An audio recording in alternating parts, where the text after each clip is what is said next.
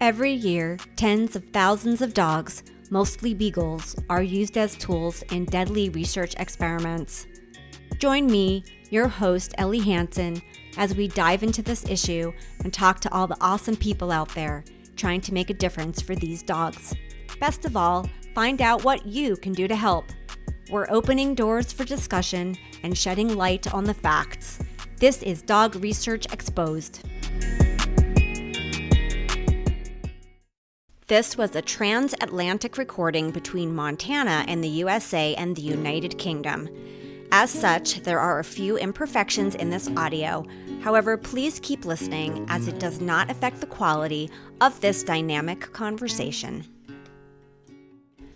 I've been thinking a lot lately about conflict and how uncomfortable being in the middle of conflict can feel.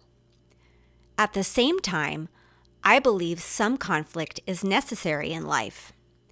Experts in conflict mediation even describe the emotions in conflict, like anger, as initiatory and energizing. Conflict brings important debates to the forefront, like animal testing. Conflict forces us to see the issues and face them, regardless of where we stand. Otherwise, how can important change happen if we are all quiet, emotionless? Peaceful protest is one form of what is known as good conflict. Yet, how many of us ever get the opportunity or the courage to grab a banner and raise our voices for something we believe is unethical or unjust? John Curtin is a veteran animal rights activist in the United Kingdom who now heads up Camp Beagle, a protest that sits right outside the gates of Marshall BioResources, or MBR, at its Cambridgeshire facility. It's just one of MBR's many breeding facilities operating around the world. MBR, an American company, breeds beagles and other animals for biomedical research. Their global facilities are usually hidden from the public, often in small countryside towns, as is the facility where Camp Beagle is stationed.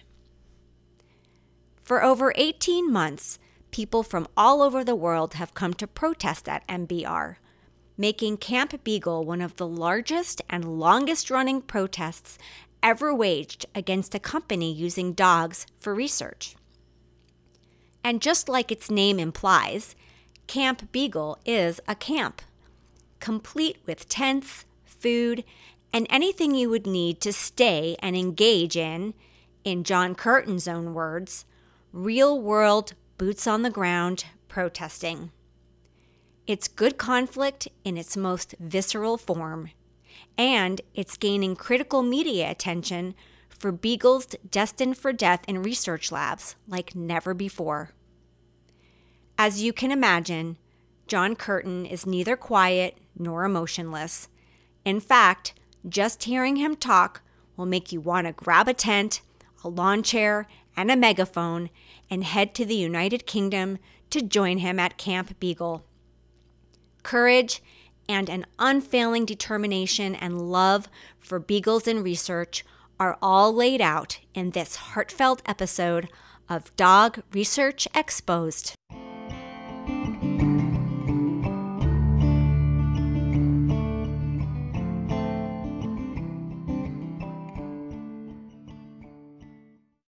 Camp Beagle is quite an amazing project that has gained international attention and support in a short period of time. In fact, I don't really know of any other protest for laboratory dogs done on this scale and for this long that has ever happened in history. So how exactly did Camp Beagle get started? The thing to bear in mind about Camp Beagle, maybe this is something to learn in life, is that I wouldn't have really got involved if it had been a planned thing. If 18 months ago, if someone said to me, do you want to spend the next 18 months on the side of a road out of a dirty, stinking, rotten dog factory? I'd have said, no, thank you very much. but it just grew. It grew organically. It came from one woman who went to a very small demonstration outside the place, and she just said she couldn't leave. You know that feeling after a demonstration when you walk away and maybe she could still hear the dogs crying. And she just said, I'm not leaving. So another friend said to her, well, I can't leave you here overnight. And the word just spread. And within a few days, I was down there. And basically, I've been sort of kind of stuck ever since. So, yeah, there's nothing been like it before, because I wouldn't have been mad enough to plan this. I'm going to live on the side of a road for 18 months. No, so it's happened through a sort of organic, magical process, really, and we're still there. And we're absolutely determined. If it's going to be another 18 months, if it's going to be years, we're prepared to stick it out now. It's like the battle lines have been drawn. Do you know approximately how many dogs are at the MBR Acres facility where you're camped and that you hope to set free? Okay. Everything to do with animal experiments. Every single element is a secret. It's impossible to find out. We know how much capacity they've got. They've got capacity. It's a massive, giant factory, up to 2,000 dogs in there. I would guess, and I know this site well now, at any one time, there's about 1,000 dogs there, I'd say, 1,000 puppies. And over the past year and a half, you've been at Camp Beagle. What progress would you say you've made to free the MBR Beagles? We've made massive progress, but my heart sank when you asked me that question, because the dogs are still there. But we've every single day for 18 months now, 18 months, we've put the message out. This is wrong. This is wrong. This is wrong. We've banged on about it. And sometimes in life, something is so bad that you have to keep at it. And so we've just been making the same news headlines every day for 18 months, that this is wrong. This is wrong. And so in terms of, we've reignited the debate about vivisection. I've been involved for 40 years in the anti-vivisection movement. And when I joined the movement back in the 80s, animal experiments were on top of the agenda. Animal experiments went off the agenda and veganism took over, farmed animals. Now we've got, and Camp Beagle has been instrumental, we've got the animal experiments back where they belong, in the spotlight, in the public agenda. So that's our main achievement. But what we want to achieve is to liberate those dogs. Nothing else will do. So you live at Camp Beagle 24 hours a day, 365 days a year. Your camp is basically a large tent. That's definitely a commitment, especially when the weather is bad and the temperatures are cold. Why did you make this decision to live there? Yeah, I've got a small camper van. We did begin in tent, spending the winter in the tents. I still sleep in a tent sometimes in the winter, but it's rough.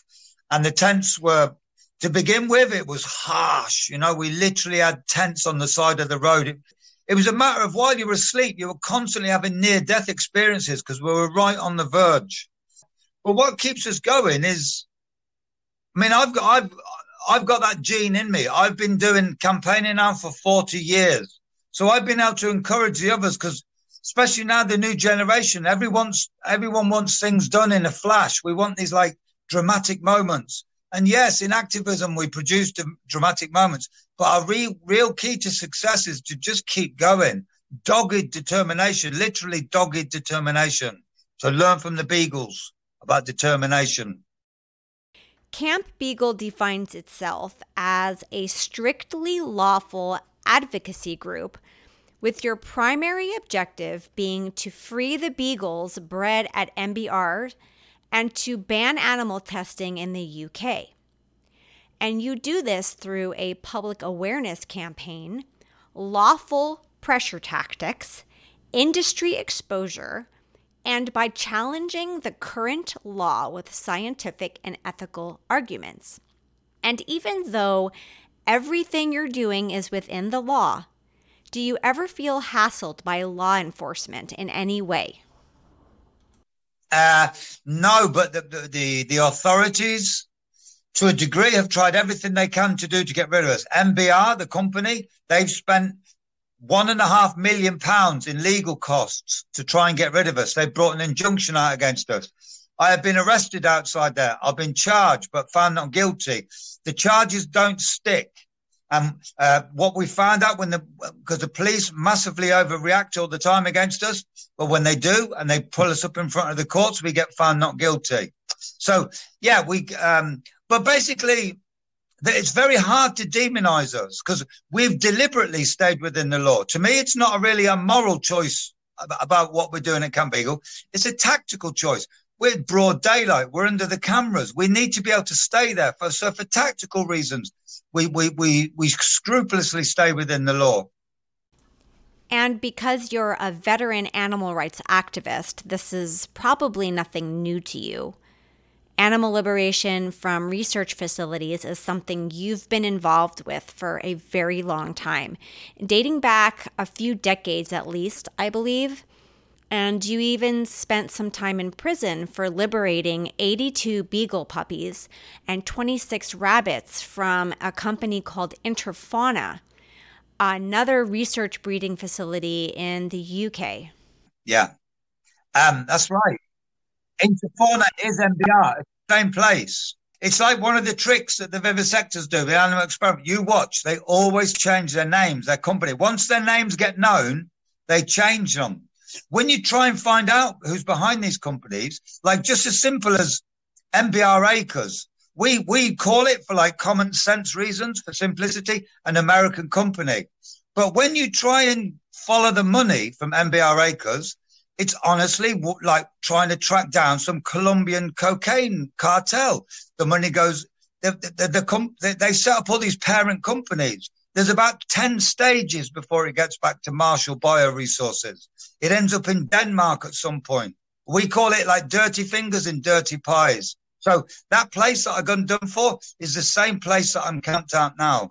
And I went to prison for 18 months for liberating, like you said, 82 beagle puppies and 26 rabbits. What is it exactly that keeps you going every day and never giving up, despite all these obstacles you have faced in your life? The same love and compassion.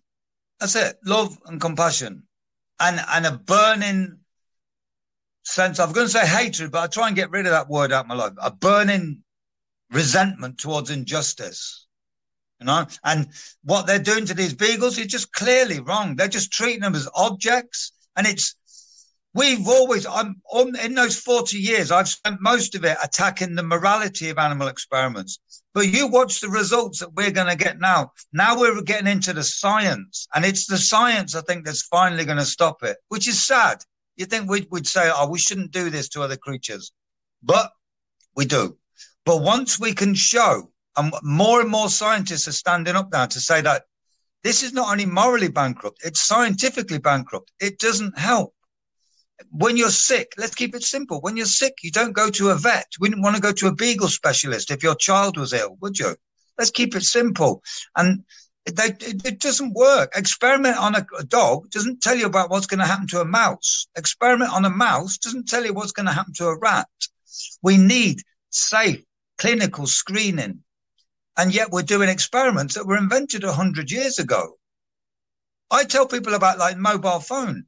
My mobile phone that I'm holding, that has more computer capacity than the entire NASA space missions of the 60s and 70s. They used to have to build warehouses to build those computers. Now, on my phone, I can fit more computer capacity, but yet we're still doing the same insane animal experiments that were dreamt up 100 years ago by the industry. Anyone visiting Camp Beagle is described as being on the front lines.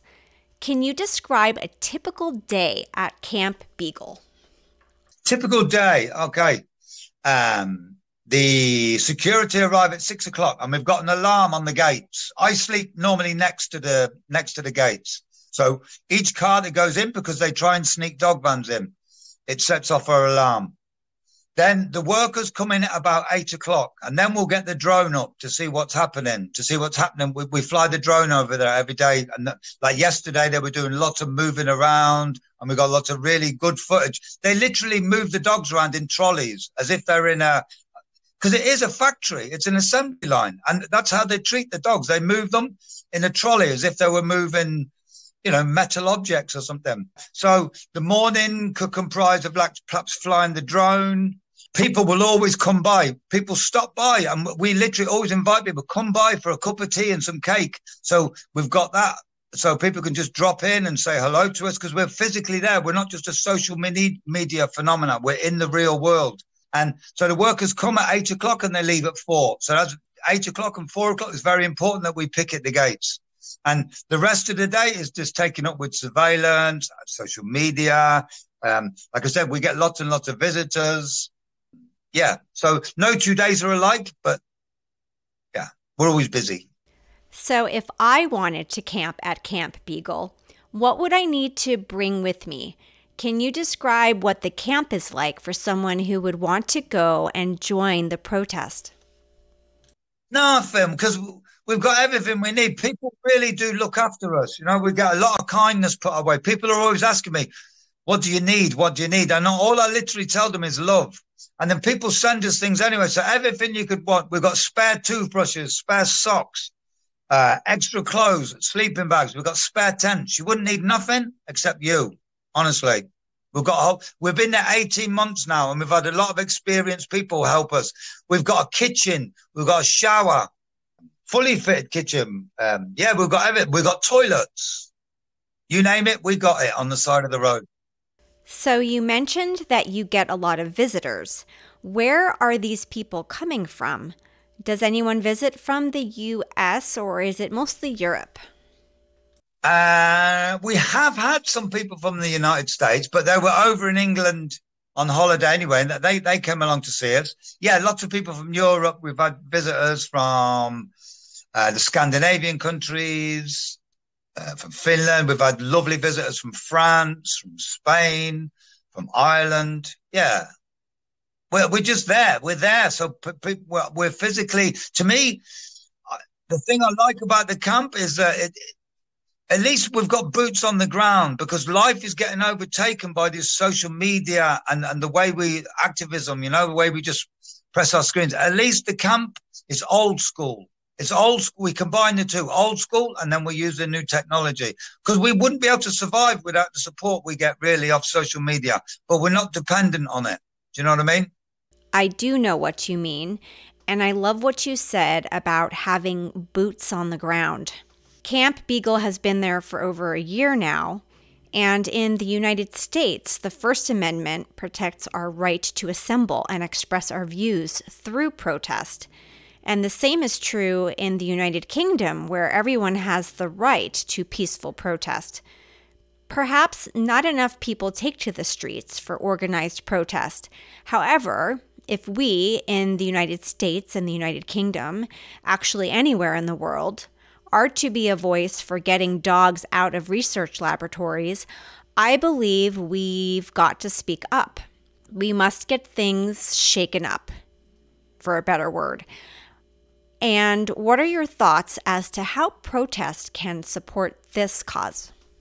I think there's a process of zombification taking place. We really have to be careful about our connection with social media and the phones, and we don't lose sight of the real world. Remember, the real world is there. So yeah, there's a real. I've seen it over the decades, and that frightens me to think that we're going to be, resigned to protesting from our bedrooms. No, we need to go back on those streets, and if we stop doing it, we'll lose our place there. And they'll bring in new laws, and it'll stop us. So for me, it's very, very important that we're there in the real world and embrace all the modern technologies, but boots on the ground. We need to get together, and it's encouraging to get together. The thing that keeps us going at the camp is the people that drop by. Maybe they've traveled for like 3 hours, and they're only going to stay for a few hours or an hour or so, but they'll come and have a cup of tea and some cake with us, and it's that keeps us going. But also, we love the social media, but there's nothing like a trip to the camp, because then you get to hear the dogs, you get to smell. We try and do our best to convey, but there's nothing like the real thing. So many people cry when they come to the camp. Yeah, and I wanted to talk about that.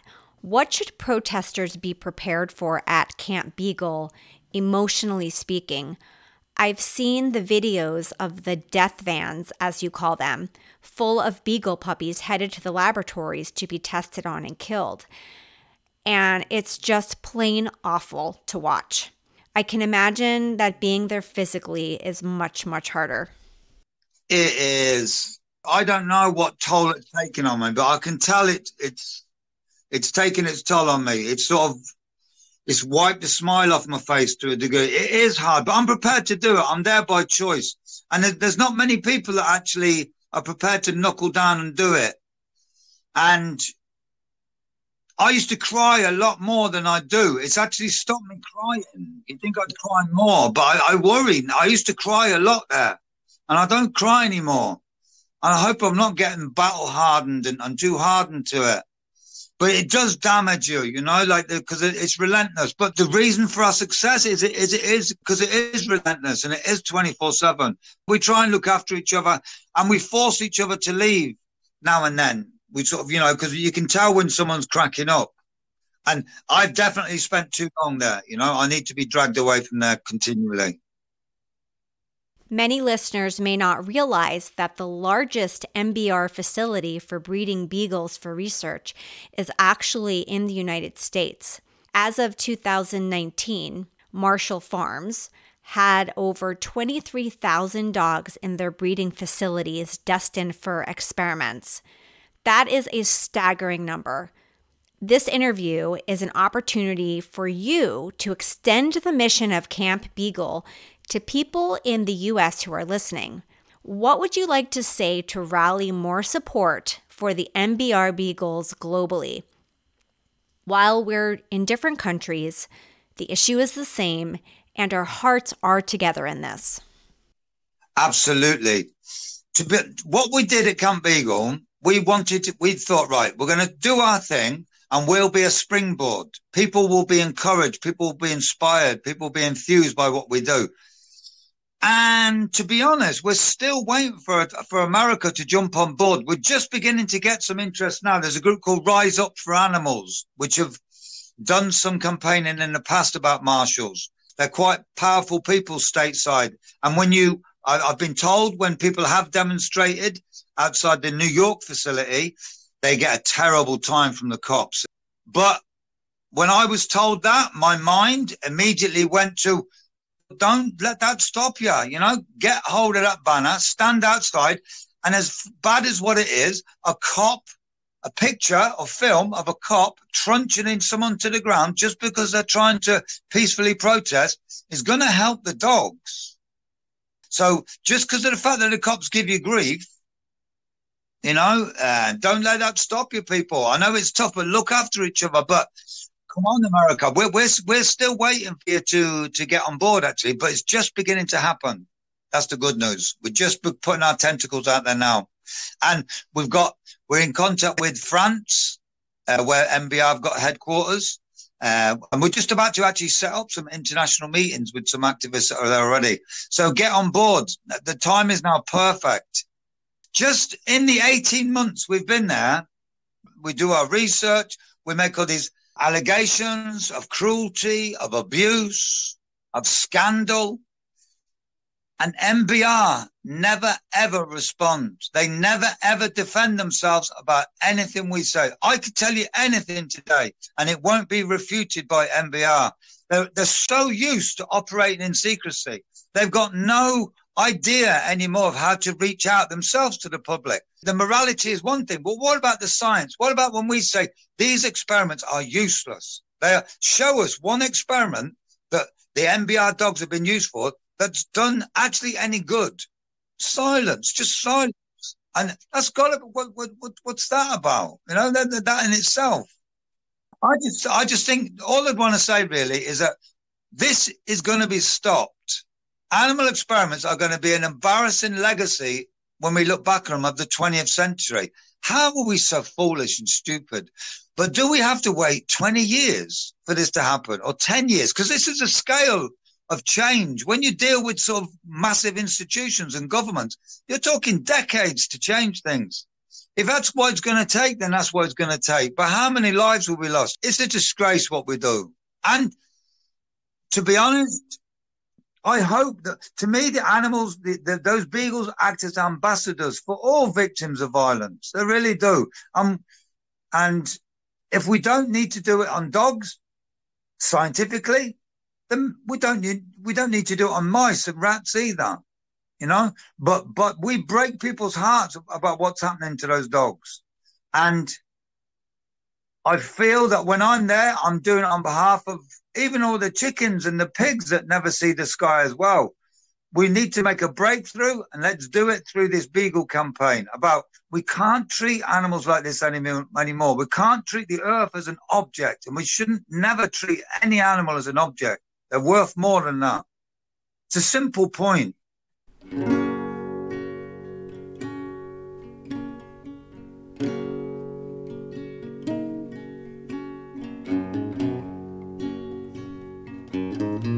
If you want to follow and cheer on Camp Beagle, tune in on their Facebook page at Camp Beagle and be sure it's the official page. Or check out their website for more information at thecampbeagle.com. Thanks for listening to Dog Research Exposed. Check out our website at www.dogresearchexposed.com for more resources and actions you can take to help dogs in research laboratories today.